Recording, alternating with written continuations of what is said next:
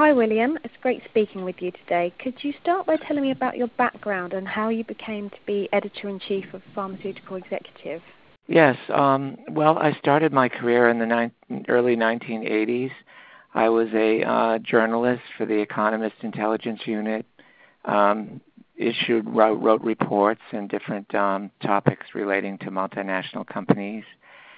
And from there, I went into the pharma industry, worked for a number of years at a major drug company called Warner Lambert.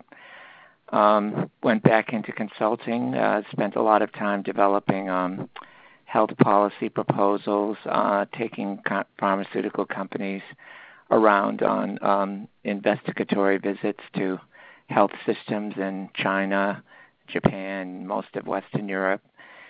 And finally, from there, I went to Pfizer, where I was head of international policy for about 10 years, mainly working with the major markets of the company, Japan, Germany, France, the UK. And recently, I retired from Pfizer and am now serving in this role as Editor-in-Chief of Pharma Executive magazine. So can you tell us about your audience and why do you think Pharma Exec is so popular? Well, thank you for saying that it's popular. We don't have a lot of specific metrics that would absolutely demonstrate that. It is read relatively widely. We have a circulation of about 20,000 in print and over 70,000 online. I think it's popular in the sense that it occupies an interesting niche in the industry and that it covers both business issues but also personalities. So there's kind of a human touch to what we write about. It's broad. It's globally oriented. It's looking at issues from strategy to execution. We do a lot of work in identifying future trends and issues. So in those 4 different areas, I think we're well known, and it's also a very visual magazine, as you can tell as well. It's not peer reviewed, but it's a mixture of fact and flavored opinion. And what do you think have been the biggest stories over the past year for the pharma industry? The biggest stories, well, the most important, I think, is the debate over the structure and future of R&D. Whether the substantial investments in in-house discovery and development is worth the funds expended, or whether the alternative approach of contracting out research and developing partnerships with academic institutions is a more appropriate way to go.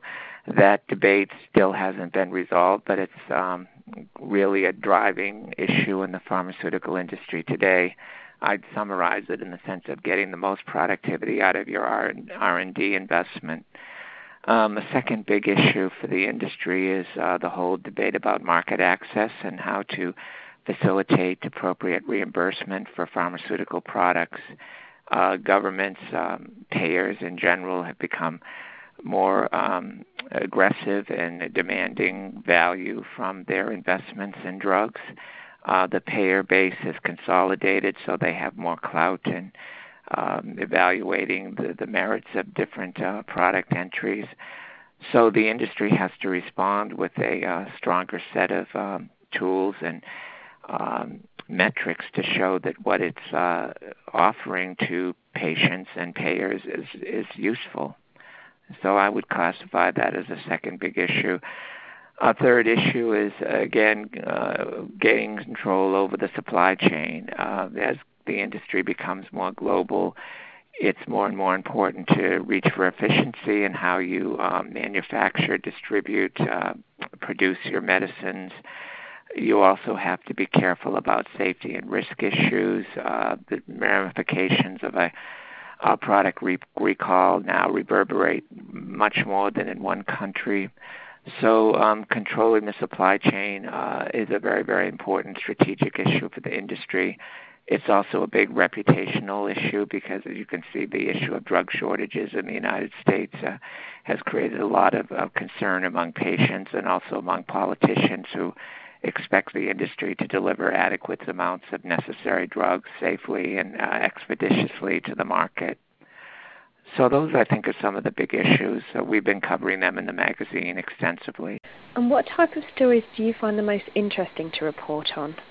Well, personally, I'm very interested in the relationship between business and policy. That's kind of the motto I've put on the magazine since I took over as editor-in-chief. There's a perception that business is not about the relationship with other stakeholders beyond the investment community or your customer base, but the drug industry is a major asset to the world in producing life-saving drugs. 90% of the drugs in use today, up over 90%, are produced by the private sector.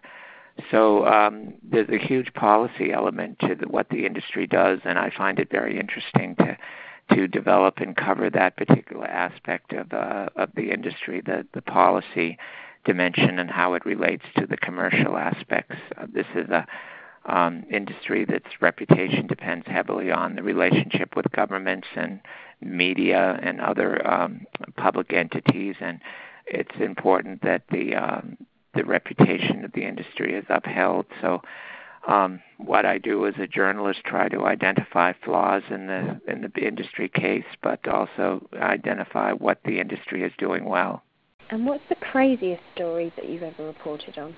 The craziest?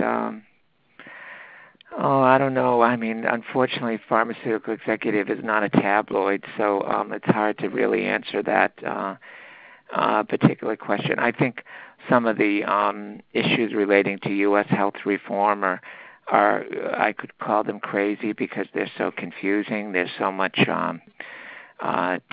technical complexity coupled with political posturing by the different parties.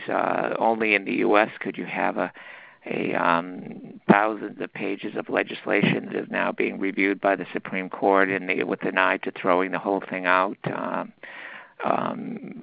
centering on a debate about a pretty obscure constitutional issue about the Commerce Clause in the Constitution and the role of states in the federal government.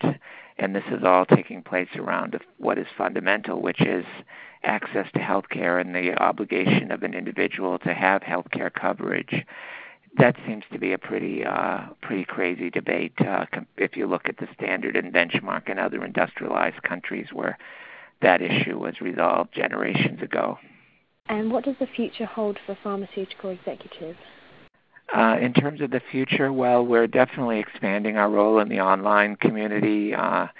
We're developing a lot more blogging activity. We have a lot of guest bloggers as well. So we're building up our online franchise extensively. The other thing we're doing is using the brand, the Pharma Exec brand, to work into more other sources of providing information, reports, studies, ebooks, for example.